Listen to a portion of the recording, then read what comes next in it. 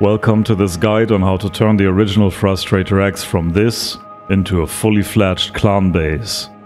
The video covers 3 parts: upgrading the base to sheet metal and armored as you get richer, adding a shooting floor, and further extending the base into a large clan base within our Peekdowns for online raid defense. If you want to experience raiding or defending out of the fully upgraded version, we have teamed up with Raid Simulator. Raid Simulator is a community that runs several Rust servers on which 2 teams are pitted against each other in simulated raids. The hosts kindly offered to feature the upgraded version of the original Frustrator X as one of the raid targets. The link to their Discord will be in the description. There you can find the IP addresses of their servers. This video assumes that you have already built the original Frustrator X. If you're looking for the build steps, the video will be linked in the description. There's one little thing you should do differently when building the basic base. You need to change the airlock so that it provides more stability to the rest of the base. The pit behind the exit door needs to be turned into a raised foundation. If you have already built the pit, please consider soft side picking the low wall and the foundation.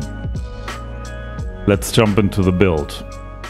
We first start with the upgrades. The upgrades are straightforward. We will upgrade everything in the core to armored and virtually everything else to sheet metal. Start by upgrading those roofs that stick through the wall of the entrance and the adjacent chute to armored. This way the TC is protected by 2 armored building blocks.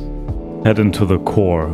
Upgrade all the floor tiles and the ceilings of the core to armored.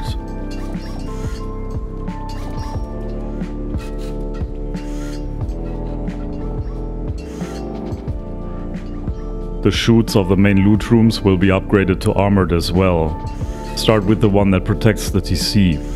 Eventually you can upgrade the column in the core, though that's not as urgent.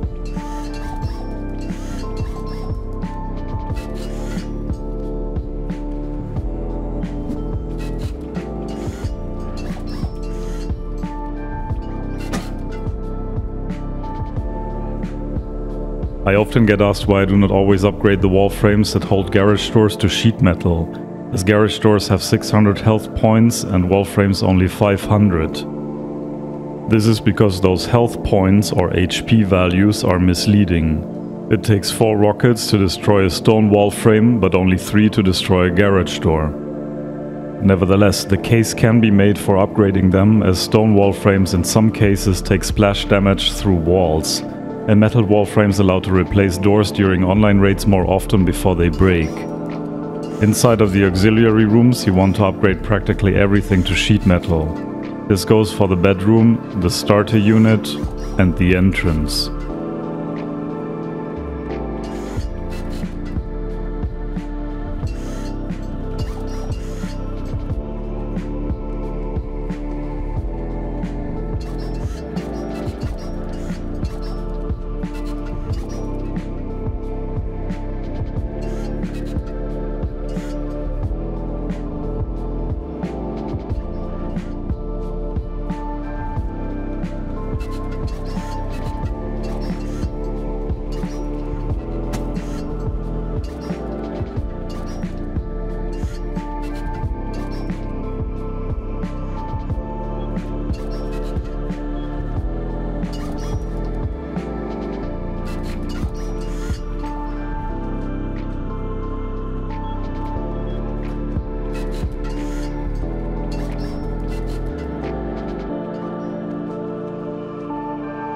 While upgrading the entrance, upgrade all single doors with armored doors.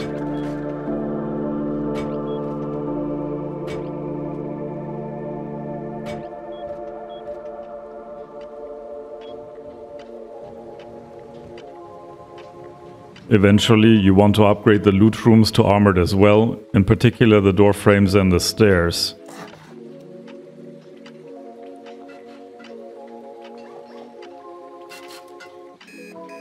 This makes the most sense if during the build you already upgraded the foundations of the loot rooms to armored as well.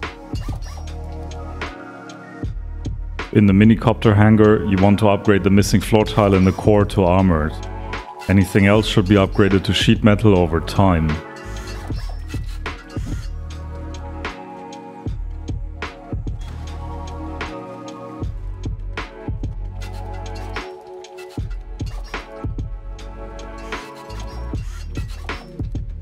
Finally, head outside. Upgrade all raised foundations to sheet metal. Upgrade every missing wall as well.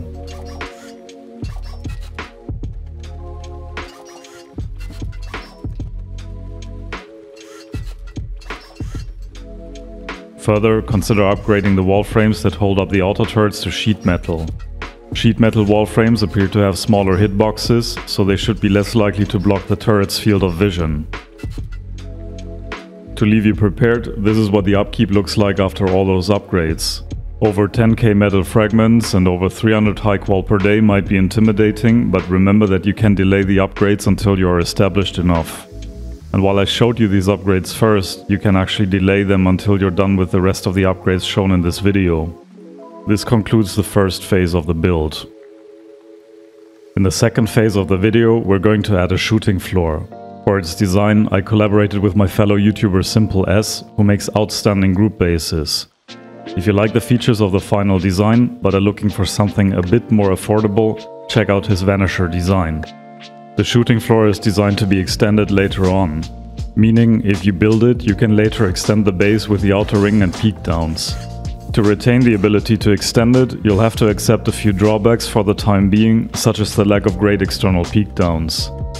We start by making sure that all sides above the auto turrets have those door frames on which the wind turbines are situated.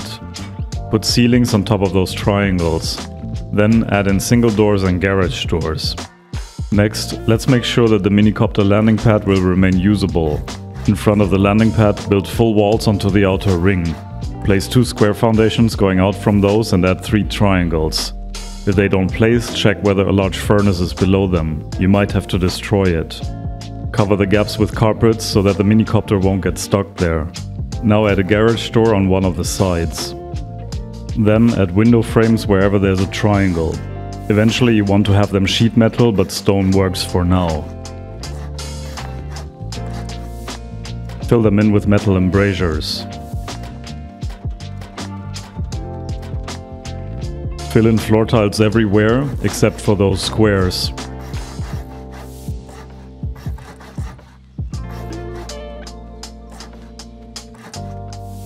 We will use those squares for a special kind of peak.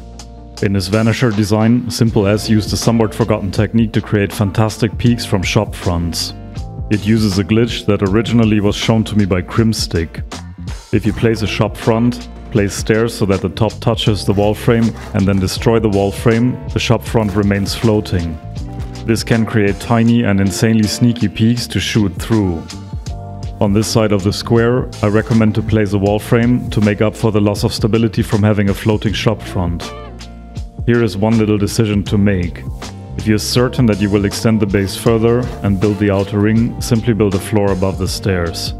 However, if you plan to leave it at just the shooting floor, build those half walls on the outside and above the wall frame, and low walls around the 2 remaining sides. This way you can pop up via the stairs and shoot raiders who are on top of your base. You're going to build 3 of these, meaning that raiders have to watch and guard 3 sides. One thing I would do is to add a shotgun trap to each of them. If raiders crash land on the roof, the traps might surprise them and take a few of them out before they can even react.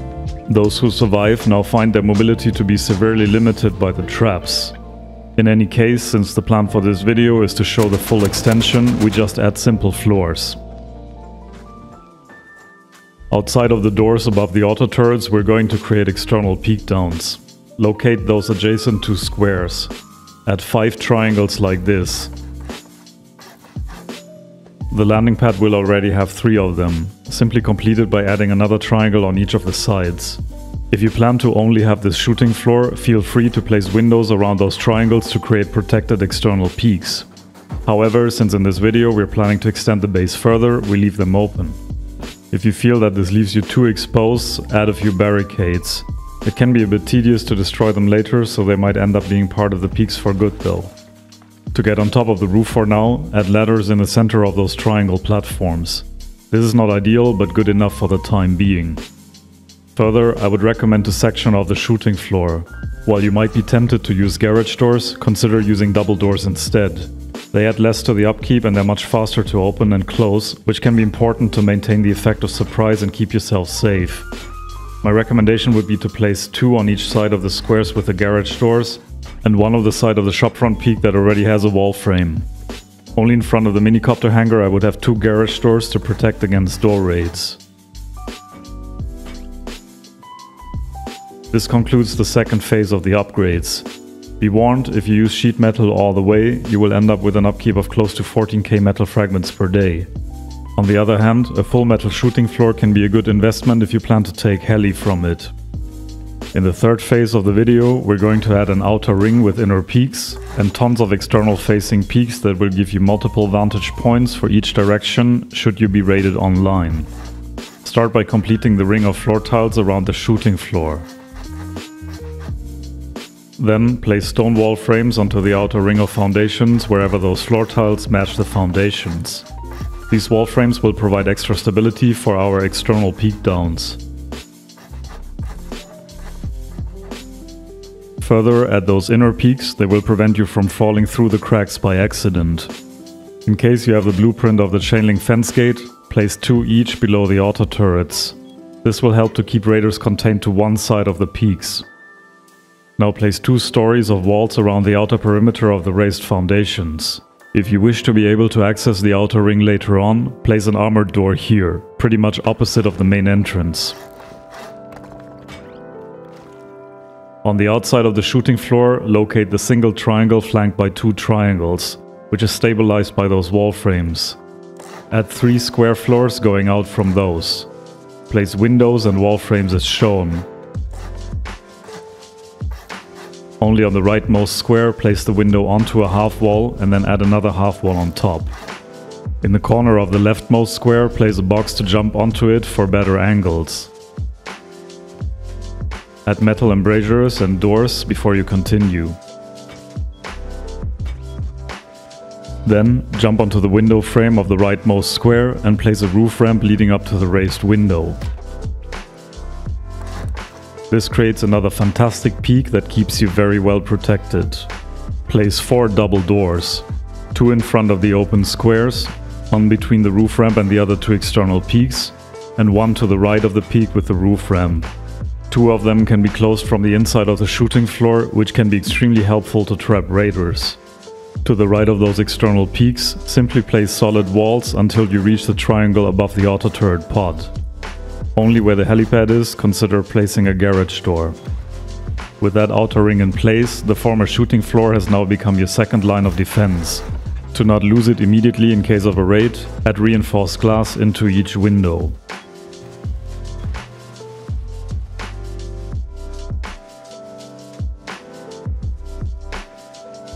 Place ceilings on top of everything apart from the peak with the roof ramp.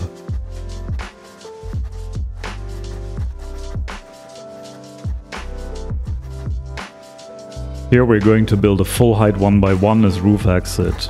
This little exit has a few tricks that makes raiding from the roof a nightmare for raiders. This half-height floor tile will house 1 auto turret that points at the roof. Use them to retake the roof in case raiders land on top of the base. Please note that you will have to add a 3rd wind turbine with a 3rd electrical circuit to feed these auto turrets. The upside is that this makes the base look very symmetrical.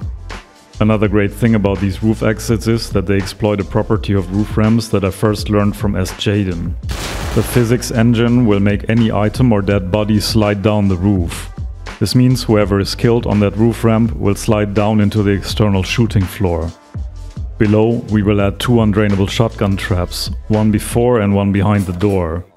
Now if you get killed by enemy players on the roof, your body will slide down into safety.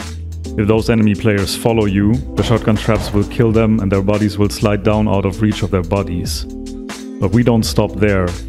As you know, garage doors open super slowly and you might get killed before you even have the chance to close them again. We therefore add a passive circuit from the Raptor base, a pressure pad connected to a door controller that is paired with a garage door. This has 2 use cases. First, if you want to check the roof without leaving the garage door open, use it to have a teammate use the pressure pad to open the door. It will close by itself automatically. Second, if you died and the garage door is open, simply run over the pressure pad to close it without exposing yourself. If you are an electricity expert, you can even consider adding heartbeat sensors to the wall frames that open the doors in the presence of enemy players on the roof. For the simplest possible electrical circuit, connect them to a second door controller. Apparently doors can have 2 independent door controllers. You will need to find a new place for the third large battery. I'd recommend to sacrifice one of the lockers on the second floor. Once you completed the Peekdowns on all 3 sides, the features of these roof exits turn them into a powerful way of countering roof raids. On the roof itself, we're going to create more peaks via roof ramps. To the right of the outermost Peekdown place a wall frame. Onto the wall frame place a reversed roof ramp. Close it off with a double door. This will give you an angle to shoot people close to the base while protecting you from fire afar. Filling the remaining slots per side with normal roof ramps.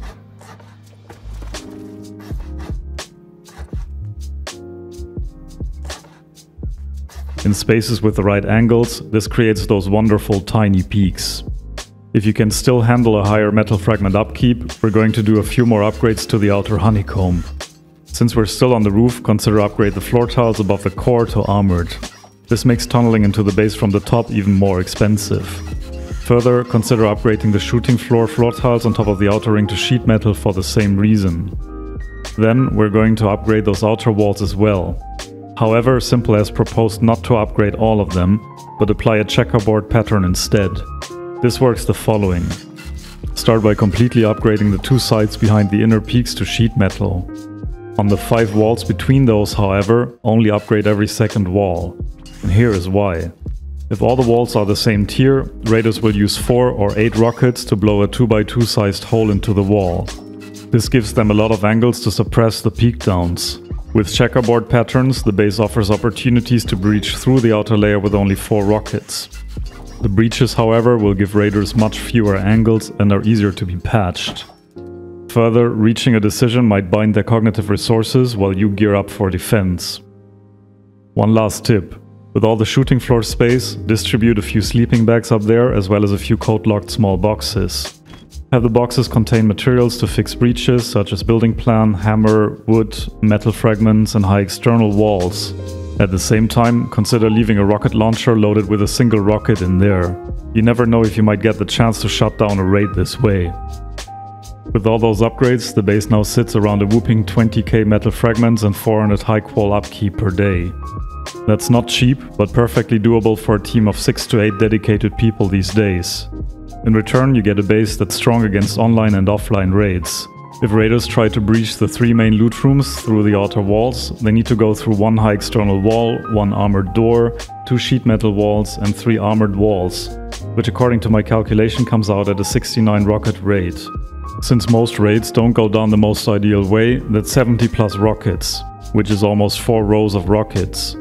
Drilling down from the top comes even more expensive, as raiders have to pass 3 armored floor tiles, 1 armored wall and 2 sheet metal floor tiles.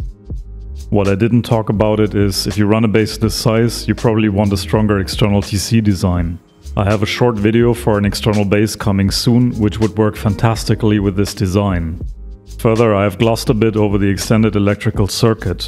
While there is a dedicated video on the electrical circuit of the base, I did not show how to wire up the heartbeat sensors and the auto turrets on the roof. I might do this in another video. In any case, I hope you found this video as fun to watch as it was for me to designing this monster. Take care, Evil Wurst, out.